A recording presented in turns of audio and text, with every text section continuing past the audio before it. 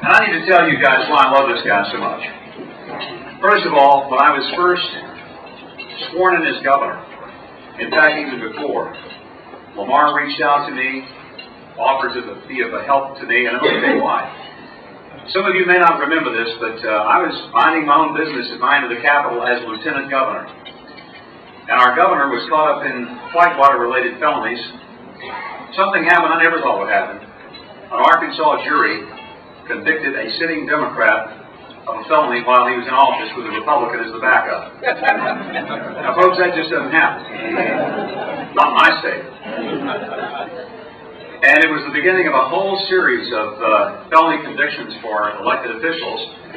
In fact, it got to the place where we said the 5 most feared words of an Arkansas politician were, "Will the defendant please rise?" Lamar knew something about taking office in an unexpected manner and in the midst of a whirling controversy, and reached out to me and was a tremendous source of help, inspiration, and personal assistance. When Lamar Alexander ran for president, it was my privilege to be on his National Steering Committee, one of 3 people who were a part of that National Steering Committee. I traveled all over Iowa with Lamar. I've seen more cornfields than you knew existed in America, just from his campaigns and mine. And somehow it always seems that I'm always picking the number 2 guy. First Lamar, then me. But I think it would be very fair to say that Lamar and I both stand united in our excitement, enthusiasm, and absolute total support for John McCain and Sarah Palin. And that's why we're here today, to ask all Republicans across America to get behind this great team we have, because this great nation needs great leadership. And I'm excited that the Alaska folks are here with us. I know you people are very proud of you.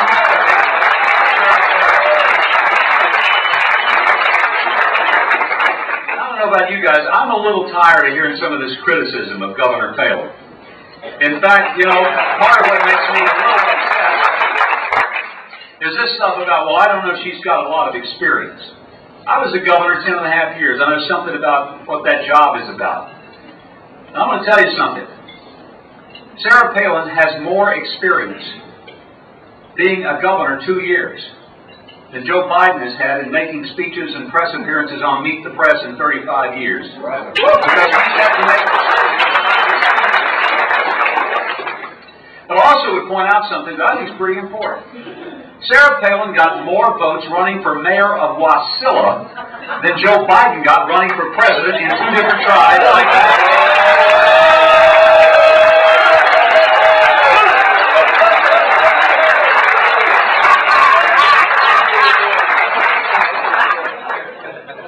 One of the things I appreciate most is the fact we've got some great relationships with the people of Tennessee.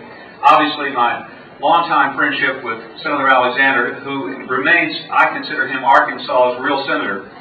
The reason is we don't have a Republican senator, so I look next door, and it's not just that he's a neighbor in geography, but he's a neighbor in spirit. Lamar Alexander is probably one of the most significant senators in understanding the unique balance between the states and the federal government. And there is no one in the United States Senate that governors look to with more respect and more sense of understanding than Lamar Alexander when it comes to trying to make sure that the interests of states are remembered before the United States Senate. And Lamar, thank you, because every governor, Democrat or Republican, appreciates and loves you for that incredible understanding that you have of having been in that office, and we're grateful for that. And I'll always cherish you as a dear friend. Thank you very much for your leadership.